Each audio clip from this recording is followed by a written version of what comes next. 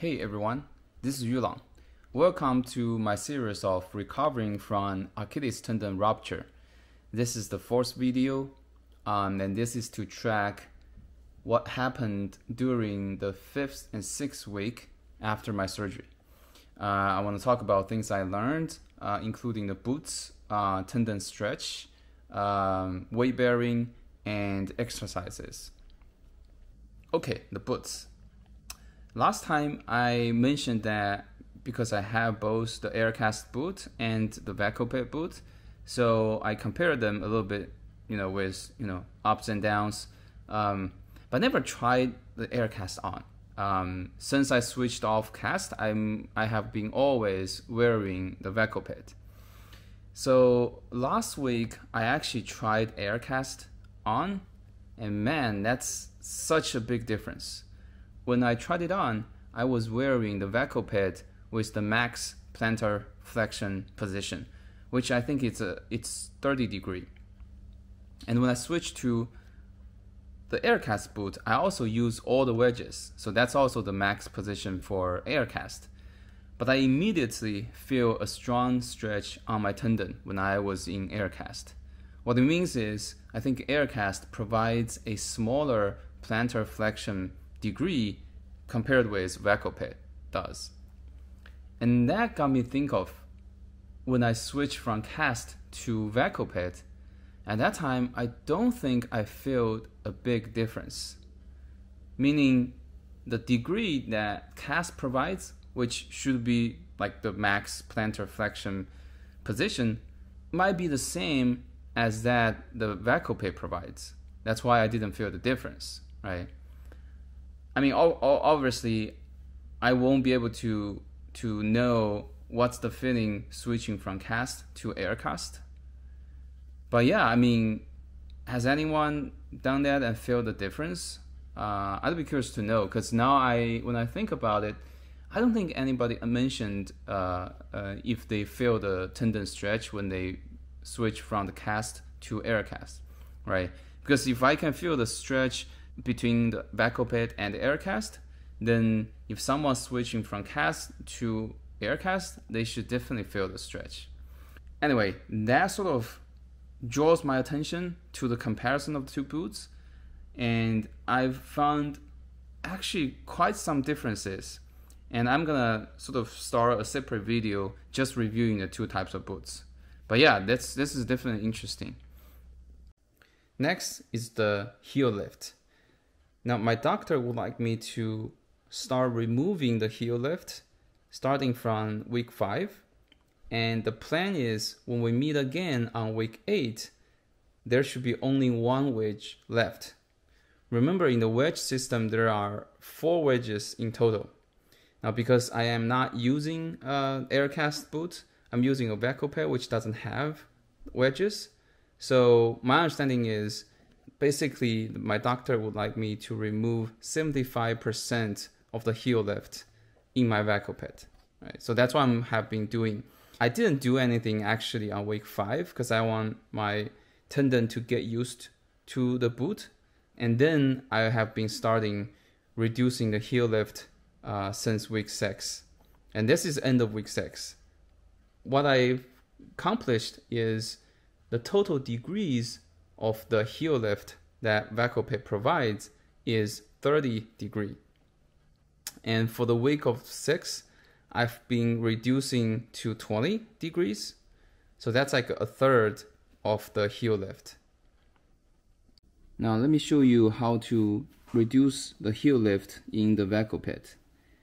It's mostly about adjusting the 2 notches here.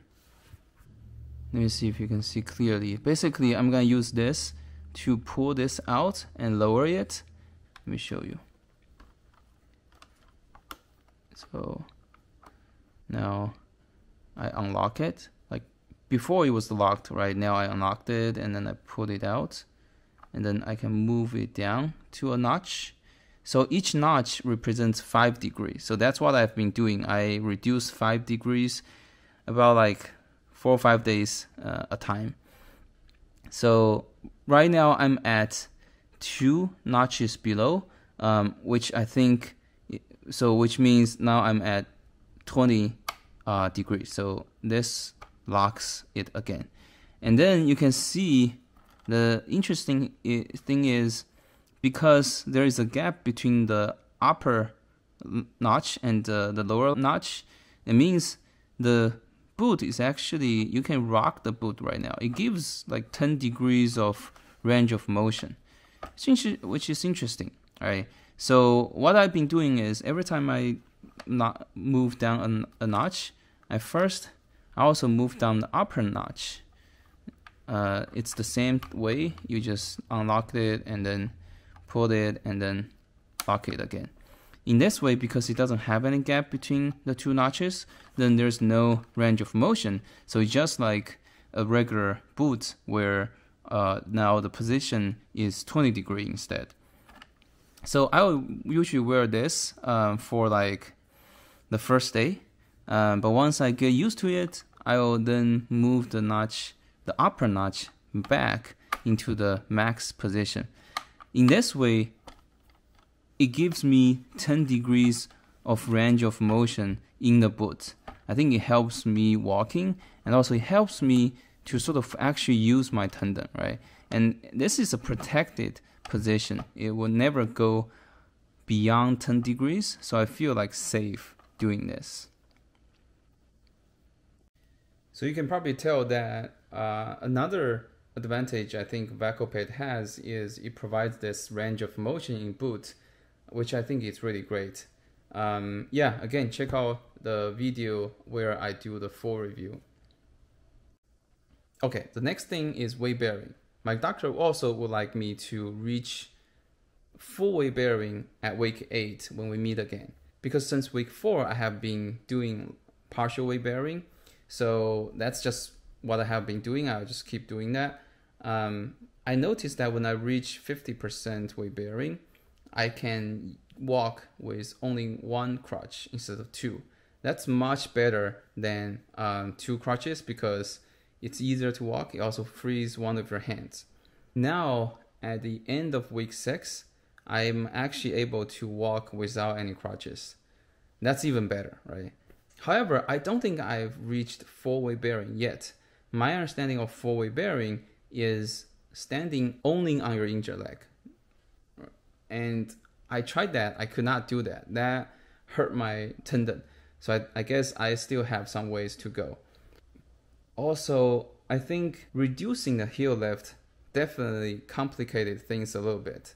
Every time I reduce the heel lift, first, I will feel pain when I even walk without crutches. So I have to grab my crutch again and sort of start over and gradually lose my crutch. So that's definitely something to keep in mind, in that if you are doing the lowering heel lift and increasing the weight bearing at the same time, I feel like they might sort of complicate each other a little bit.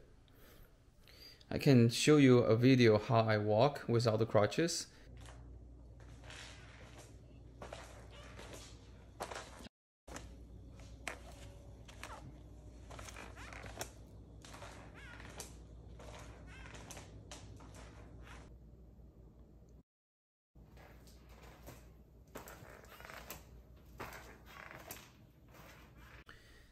Okay, next is exercise. So I've been doing all kinds of different exercises for the week 5 and 6.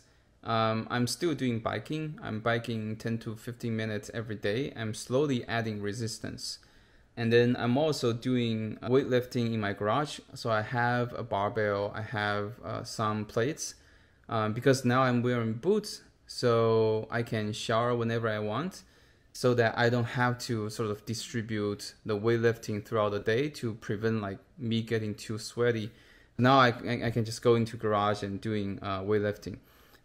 Because I can sort of walk without crutch, so I can stand some weight on my injured leg. That allows me to do a lot of different weightlifting, the bench press, overhead press, all the things. Of course, I still cannot do things like deadlift or squats. But yeah, I can do bench press, all kind of press. I can do pull-ups as long as it doesn't involve the tendon too much. I'm also, for the tendon, doing a lot of rehab exercises. And let me actually show you all the things that I'm doing right now. Okay, so this is my injured leg. What I start with is crunching the towels. I've seen a lot of people doing this. What you do is basically you put down a towel on the floor, and then you're trying to grab the towel all by your toes of the injured leg, right? So how it would just look like this, right? So it slowly grabs the towel and see how far you can go. So our floor is slippery, so it's kind of hard to grab all the towels. I think it's also because my toes are still pretty weak. So I'll just try a couple more times, and then you slowly give back the towel. So that's sort of basically doing the towel crunching in a reversed fashion. And this really, when I'm doing this, I can really feel the tendon is tightening. Okay, so I will just do it like this, and that will conclude this exercises. I do all these exercises as a set, and I will repeat this set like 3-4 times a week. 3-4 times a day. Now the second exercise is sliding, which is sliding the leg towards my body, right? And immediately I can feel the tendon tightening here. So I will just stop at the position where it still feels okay, and I will pause for like 3-4 seconds, and then I'll slide back, right? And I'll repeat it for about 5 times. I think this works similarly to the range of motion, right? So it helps you to stretch the tendon a little bit.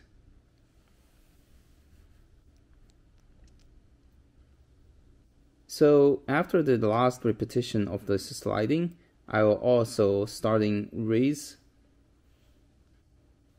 trying to raise my heel a couple times while keeping the sliding position. I think this is just to strengthen the tendon sort of vertically. But yeah, so every time, actually this is the hardest among the 3. So after that, I'm done with the towel. Next, I'll perform some exercises on this leg raiser. So I put a futon on this leg raiser so that it sort of hangs my leg, and then it's a standard range of motion. Up and downs. I'll repeat the up and downs for like 40-50 times. You can see my range of motion is very limited right now.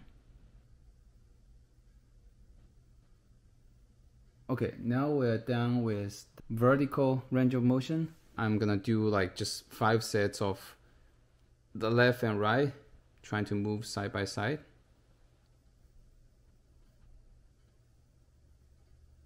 That was it. The last thing I would do is to get a band. Like right now I'm using the lightest band. Basically I'm just gonna wrap around my foot, and then I'll stretch it so that I can feel a little bit stretch on my tendon, but not too much, right? This is the lightest one. And then I'll just push, and I'll push 10 times.